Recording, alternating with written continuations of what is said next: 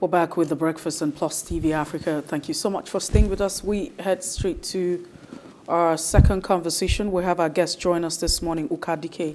Ukadike, it's good to have you join us. Thank you so much for being part of the show. Good morning.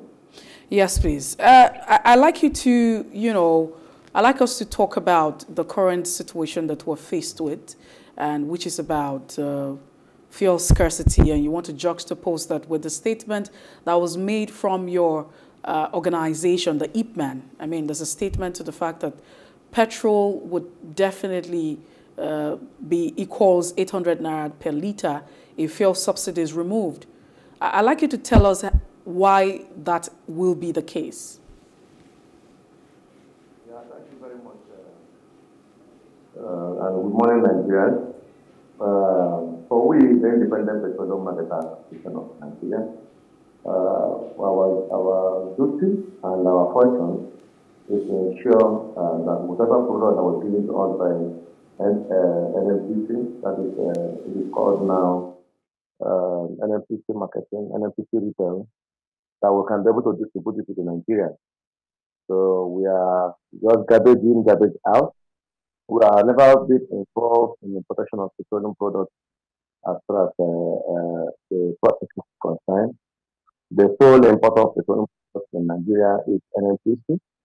And when they import this product through their agents, through their designated agents, those products will be sent to us to various depots and various private depots where we buy and now break the bulk and now distribute to Nigerians. For the issue of petrol selling for 800 naira per liter, I know one of our chairmen made such statement. If you read Punch, if you read last week's Punch, when the minister said that petrol will sell for 300 naira, I also said that it's not so visible. That if you look at what is happening in the international market, the cost of dollar, cost of shipment, now the cost of hiring vessels, and the rest of them. So if you subsidize this and remove all these things and all these multiplications being involved, it will be very, very difficult for you to say that petrol will sell for 300 naira. Nigeria is heavily dependent on importation of petroleum products. And I wonder why we will now start determining how much petrol will be sold, since we are not the people that are producing this petroleum product. Our job here in Nigeria, again, as an oil producing country, is to take our crude to people who can produce it for us, then buy it at their own pace. And you will find out now that the dollar is also increasing every blessed day. Commodities are increasing every blessed day. So I also believe that for pegging prices, it is not realistic, because demand and supply will determine the price of the commodity. Hence, if the market will be liberated, like what government has said. So if demand and supply would determine it, why the projection of 800 naira per litre? One is trying to understand the rationale behind 800 naira per litre. I mean, that's what is being stated. That is projection.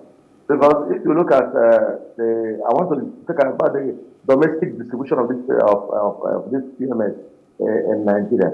From only some of the daughter vessels, taken from the daughter vessels to your various depots, you will find out that these vessels are being hired before for $60,000. But now, because of the high cost of diesel is almost 1,000 naira, from 180 naira to 1,000 naira. You will find out that diesel now, the cost of diesel only have made this little daughter vessel that we normally use to hire at the rate of $60,000. So $100,000. So when you impute all these things, the master charges and the dollar is going high, and we are going to the black market to go and cost this dollar. Government is not giving us this dollar and the rest of it. It will inflate the price. So if you look at the little issues that are inherent in this, you will find out that even at that, it would the product will be going high. Look at what has happened to diesel. Diesel was 180 before. They say we have liberalized the market. Diesel is 900 naira now. So is it not the same petroleum product? If diesel is 900 naira as I'm speaking with you, why will fuel be sold at 300 naira? Okay, but the NNPC has come out to give their own, and of course, Chief Ukadike Chinedu, National P.R.O. of the I.P.M.A.N. You are on the private sector side. The NNPC has come out to give their own, their own figure, and what they are saying the petrol may go for if we remove the subsidy. And they're talking about the 462 naira per liter. This was last year, 462 naira per liter. So if NNPC is saying they're calculating 462 naira per liter, is I.P.M.A.N. not going too far, to say 800 naira per liter, looking at some of the things that you've put up as the situation? No. Won't that create panic, No, my brother, that's unrealistic expectation, fear? Yes, that's Are you not trying to probably do some price fixing here? No, that is, it said myself. That's what one of my members said, myself, because he's also equivalent fuel with diesel. Diesel was 180. When they say we have deregularized, we have removed subsidy on diesel, everybody can go and import. Now, diesel is sold for 900.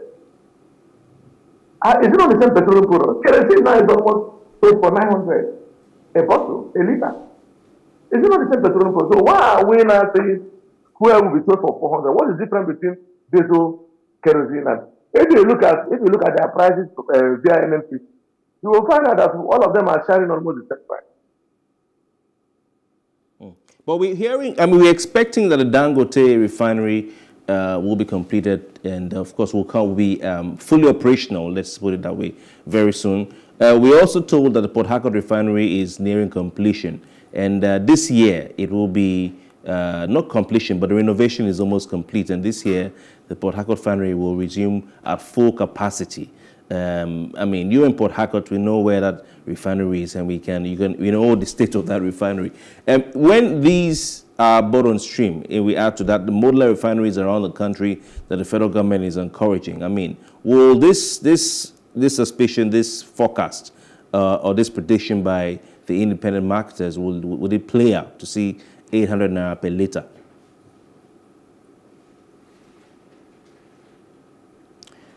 Chief Ukadike Chinedu, can you hear me, please?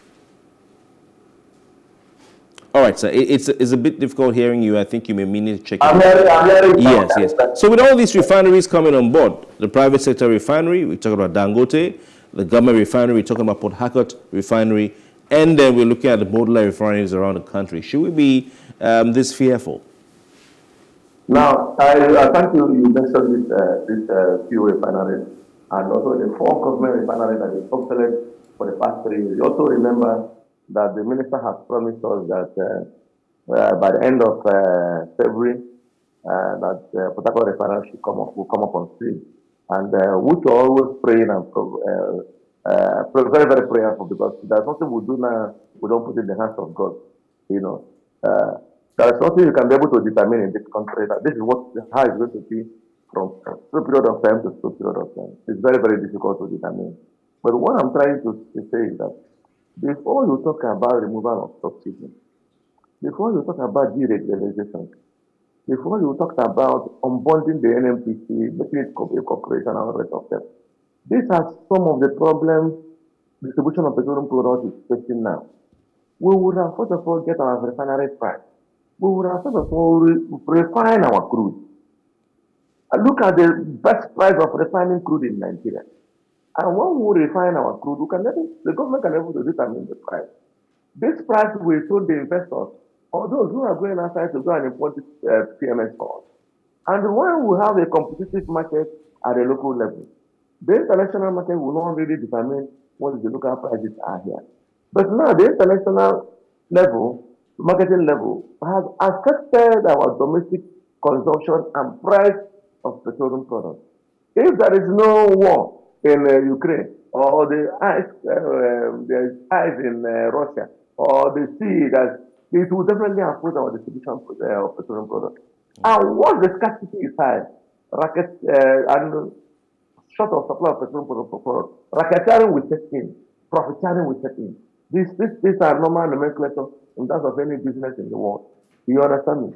So our 4 refineries We have also been saying it and saying that President Muhammad Buhari should order a state of emergency in all our refineries and ensure that these our refineries work before he uses us.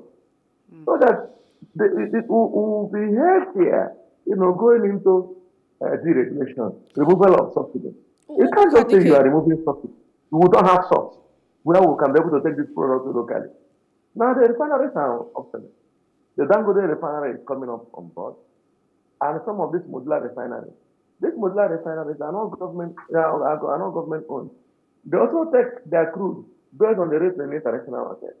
If you go to Niger Delta refinery and Water Street refinery, they are selling diesel at the rate of 700 and something naira, which is also equivalent to the importation, the ones that are being imported in this country. It is as good as when you say, Ukadike. All right, so I know that we have been talking about the future. Apparently, when petrol subsidy would end in June, according to the Minister of Finance, eventually your association or group have said that Nigerians should expect to buy petrol, from 800 naira per litre and above, and that's quite worrisome.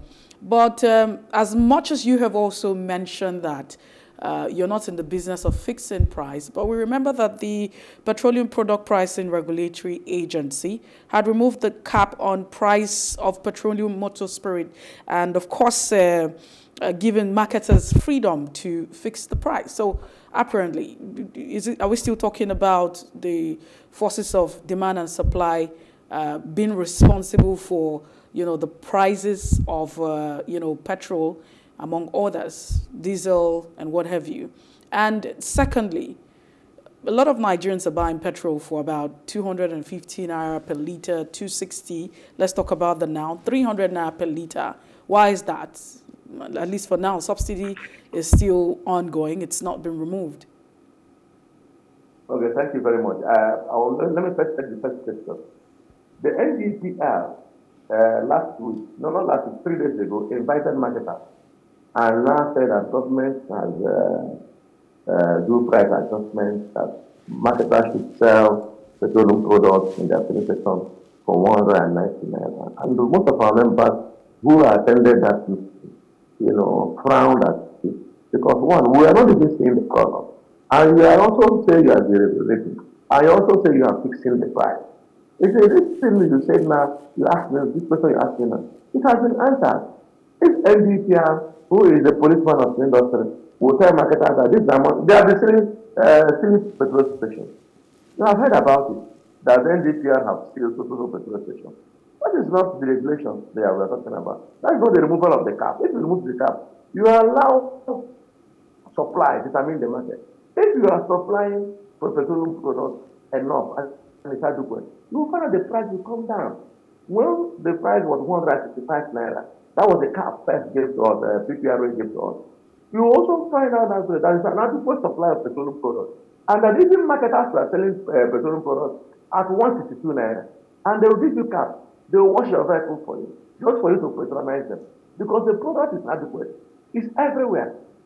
Once you saturate petroleum products in this country, and it's all the looks and carry of this country, you will find out that the prices will be forced down. That is the supply chain.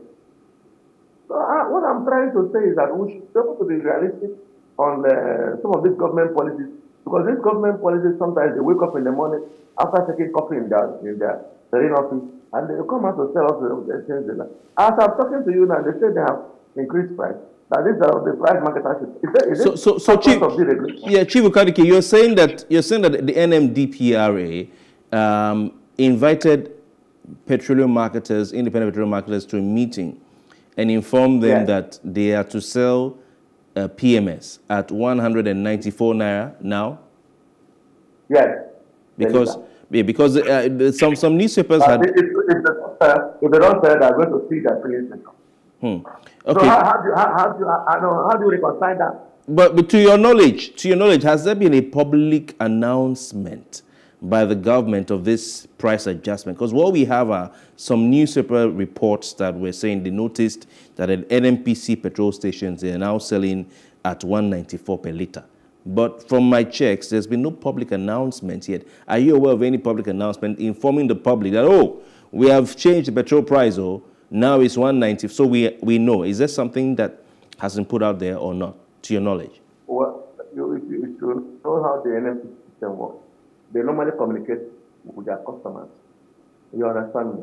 Since you are a customer to NMP, once there is any change in price, either through a radio flex or through a town hall meeting or through an interactive stakeholder section, they will be able to tell you that, look, this is what you. If you also go to the NMPC portal, if you're now an NMPC customer expert, that's retail expert, you also find that the price has changed here.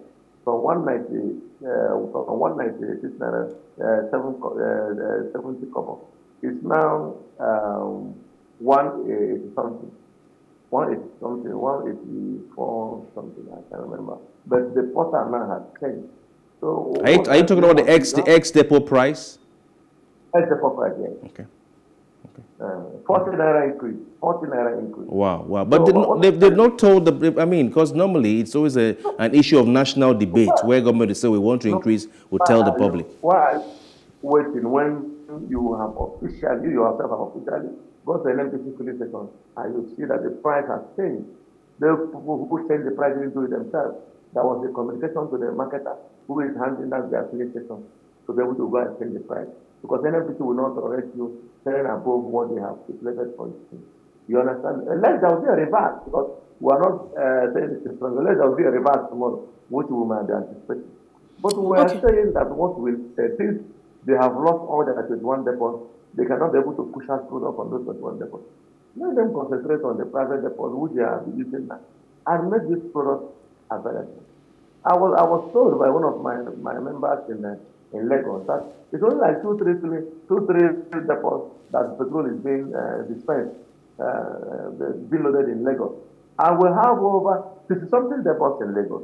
In Port Harcourt, we have over 30-something private depots. It's only like one or two that is loading petroleum products. In Calabar, there is none. So how do we reconcile this? All right, Chief, we have to go.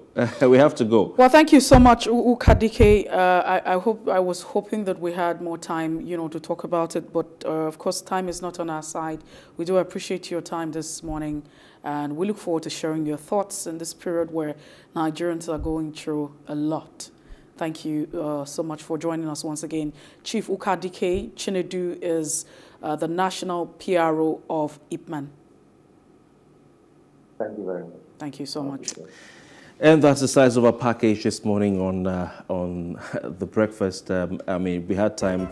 We wanted to find out from him why petrol stations, his members in Port Harcourt were selling petrol at 400 naira per litre. While in places like Lagos, if you queue, you will still buy at 250. And yes, 250, 260. But in Port Harcourt, we're paying as much as 400 naira per litre. Apart from that, how come you still also have those who are selling, petrol?